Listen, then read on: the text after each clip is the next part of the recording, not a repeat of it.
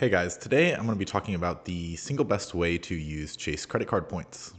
Just by following this video, you're going to instantly multiply the value of your points. And specifically, I'll be showing you how I stayed at a $141 hotel for $35 in points, a $522 all-inclusive resort for $210 in points, and booking an upcoming trip at a $232 per night hotel for $80 in points.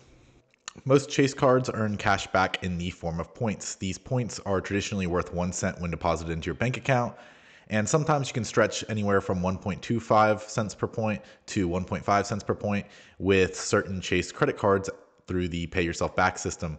However, by using this transfer partner, you will be able to get anywhere from 2 to 5 cents per point guaranteed.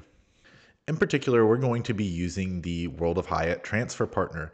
And this transfer partner is very powerful just because of the amount of value that it offers. On top of that, what's specifically valuable about the Hyatt Rewards program is there is very, very few blackout dates. So anybody who uses credit cards and who has transferred points to a travel partner knows how hard it can be to find reward availability. That's not an issue at Hyatt at all. Personally, I've stayed at all sorts of Hyatt properties using this method, and I have never once tried to book a stay that I was not able to book due to lack of award availability. And in the space of credit card travel partners, that's a little unique. Before I get into how to transfer your Chase points to Hyatt, I'm going to go ahead and show you 3 Hyatt bookings I have personally made myself and the amount of value that I have gotten out of them. The first booking was actually a stay that I completed this past weekend. I found myself quickly having to visit North San Antonio for a 1-night stay, and I was looking for hotels, and I found a Hyatt property on the north side of San Antonio, right by where I would be visiting, with a booking cost of $140.98 made directly through the Hyatt app. With this first stay, we used $3,500 in Chase points to cover the charge of $148.98. And doing some quick math, that is going to yield us a value of 4.02 cents per Chase point. This booking I made the same day. So you can see that you really don't have to necessarily plan ahead with Hyatt like you would have to a lot of other transfer partners. On top of that, with Hyatt, when we book with points instead of booking with cash, we do not have to pay any of the hotel taxes or occupancy taxes on our stay. And what's particularly valuable about that is oftentimes this is a significant surcharge. Depending on the area you're staying in, it can be anywhere from 10 to 20% tax rate. Next, we're going to be covering a stay I did this past summer. This past summer, I visited the Hyatt Zilara Cap Cana in the Dominican Republic. This was a 3-day stay, costing an average of $522 per night when booked with cash. We can see that I was able to book this all-inclusive resort for 21,000 points per night. This is equivalent to $210 of Chase points. Taking this $510 value of the stay and dividing it by the $210 value in points, we are able to get a value of 2.48 cents per point. On top of that, this all-inclusive stay took place smack middle in the summer during peak season, and there was no issue with award availability, and I was able to make the booking completely fine using these Chase points that we transferred out to Hyatt. Finally, I have a stay coming up in Houston in a couple of weeks. Looking at the Hyatt app, we are able to book this hotel that costs $198 per night for $80 in Chase points. However, you'll notice this $198 price tag when I finalize the booking ends up being $231.79 after taxes. If we take the cost of the booking and divide it by the $80 that we will be paying by using Chase points, we are going to get a value of 2.89 cents per point. So as you can see, it's pretty clear that we are getting a lot of value by transferring out to Hyatt. Before moving on to the next section where I go ahead and talk about how to actually transfer your points over from Chase to Hyatt, I'm going to go ahead and show you these points charts offered by Hyatt. The Hyatt point system works on the category of the hotel. Every hotel is grouped in a category from category 1 to category 8. Generally, your category 8 properties are going to be some of the nicest properties around, and your category 1 hotels are going to be more basic hotels. Looking at the rewards chart for these category 1 hotels, we see anywhere from 3,500 points, up to 6,500 in points during the peak season. The hotel I stayed at last weekend was a category 1, and as you can see by the videos, it was a very nice property. There was absolutely nothing wrong with it. Generally speaking, with the Hyatt brand, you always get a consistent product, and there are very few properties that are poor in quality. I personally have felt very comfortable in every single level 1 Hyatt property I have ever been to. And you can go down these categories and see the various prices. And one thing that you will notice is the price range only has 3 options, and that's one of the reasons this is so powerful. Regardless of what's going on, we're offered one of the 3 rates: the off-peak rate, the standard rate, or the peak rate. And we'll notice that these rates have a relatively tight spread. Oftentimes with other hotel reward programs, you will find that during peak times, the cost in points may double or triple, whereas with Hyatt, that's not really the case. It stays relatively flat and consistent regardless. So kind of my point in showing you this chart is to kind of demonstrate that I didn't cherry pick the little hotel bookings that I did. A lot of times when you see these credit card YouTubers and they're giving, values of 2 cents per point, 5 cents per point, or sometimes even higher than that, they'll be cherry picking values, kind of choosing a award flight 3 years from now on a route that nobody wants to take. And while those things like that do work, the thing about Hyatt is it's very consistent. Like, I encourage you to go on their website right now, and I promise you on your first search, you're going to be able to replicate the results that I'm replicating. This isn't going to take a lot of work like a lot of other reward programs do. So real quickly, in order to transfer points out to travel partners such as Hyatt or any of the other travel partners Chase has, you're going to need one of 3 credit cards. You're going to need either the Chase Sapphire Preferred, the Chase Sapphire Reserve, or the Ink Business Preferred. And I'll have referral links for all of these cards down in the description, but out of these cards, I'm generally going to recommend the Chase Sapphire Preferred. The Chase Sapphire Preferred does have a $95 annual fee, but comes with a $50 annual hotel credit to help offset this. On top of that, right now, it's offering 60,000 points to sign up for the card and spend $4,000 in the first 3 months.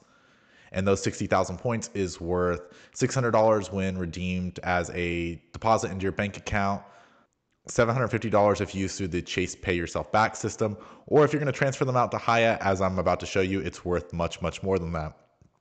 So anyways, we're just going to click on any of the cards on our Chase account at this point, and it'll pull up this screen. And from here, we're going to press redeem next to our ultimate reward points values. And from this screen, we're going to be brought to a secondary screen. This secondary screen is going to list all of our credit cards. And at this screen, we're going to want to go ahead and select one of the 3 credit cards I just mentioned: the Chase Sapphire Preferred, the Chase Sapphire Reserved, or the Ink Business Preferred. And you'll see that I'll have a lot of credit cards with a lot of Chase points. That'll probably be blurred out for y'all, but the general idea is that I have a lot of points spread out across multiple cards. And that's not an issue. You can go ahead and combine all of these points, transfer these points from one credit card onto your credit card that can transfer out to travel partners, and I'll briefly show that when we get to that step. But I'm going to go ahead and select the Chase Sapphire Preferred in my case. And once we're on the screen, we can go ahead and press the earn/use in the top right corner. And this is going to pull up this drop-down menu. And in this drop-down menu, I want to highlight 2 things. First, this transfer to travel partners is what we're going to be doing to transfer out to Hyatt. And next, we have this option to combine points. So as I previously mentioned, you may have your points spread out across multiple cards. If so, that's no issue. You can go ahead and press combine points to go ahead and transfer them to your card that is able to go ahead and transfer out to travel partners. So in this case, I'm going to go ahead and show you how to transfer to travel partners. So we're just going to click on that. And my Hyatt appears right at the top here, but it's not going to for you if you haven't done this before. So you can just scroll through all of the airline travel partners to get down to the bottom 3 hotel travel partners. And in this instance, since I already set up my transfer to Hyatt, I'm just going to select transfer to Marriott so I can show you what it will look like for you. So when you select transfer to any one of these travel partners for the first time, it's going to ask you for a couple things. And these 2 things we have to fill out is this recipient and then the member ID. So first, the recipient most often is going to be yourself, but it can also be one authorized user that you have on the account. So I'm going to select myself, and here I would go ahead and enter my World of Hyatt membership rewards number. And if you don't yet have one of those, we can just log on to the Hyatt website and make a rewards account. It is completely free and very straightforward to do. And upon doing that, they'll give you a membership number that you're going to go ahead and paste into these two boxes. And after doing that for the first time, we'll be able to reach this screen. And here we can select the total number of points that we want to transfer. It's of note that you have to transfer these in 1,000-point increments. This is equivalent to $10 in Chase points. And so let's say I wanted to go ahead and transfer 20,000 points worth $200 at Chase, but worth significantly more than that when transferred to Hyatt. I would go ahead and press this continue button, and that's all we'd have to do to go ahead and initiate that transfer. And I think an important thing to note with Hyatt, most often the transfers are instantaneous. I have transferred points at this time probably like 20 or 30 times, and I have only ever had the transfer not be instantaneous one time.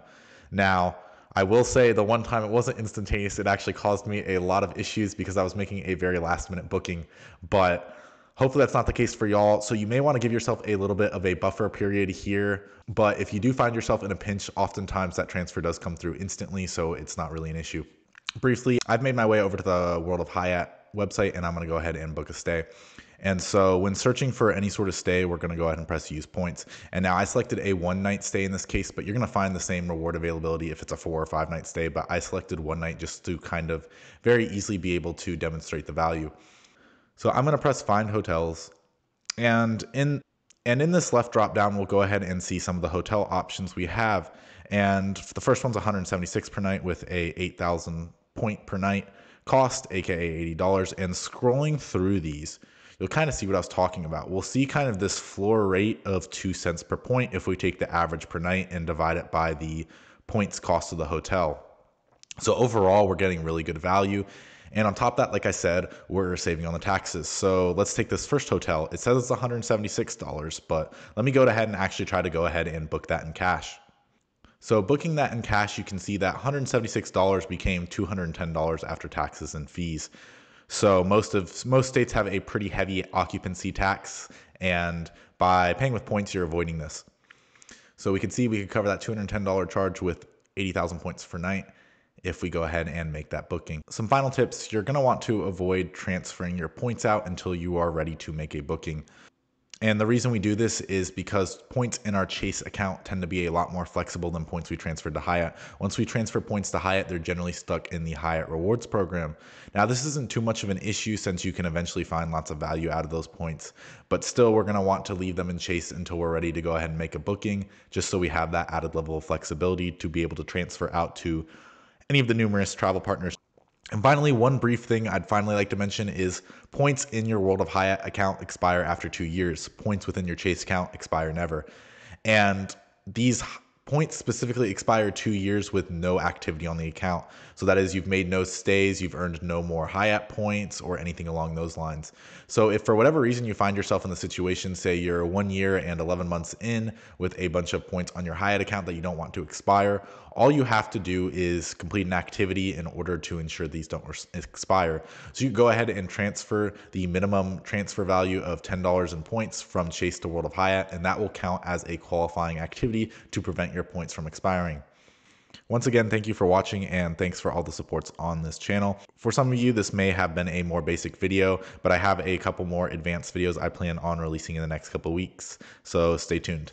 Also, let me know if y'all would be interested in me covering the best Chase airline transfer partners. Now, that's a much more nuanced video, so if there's interest, let me know and I'll get on it at some point.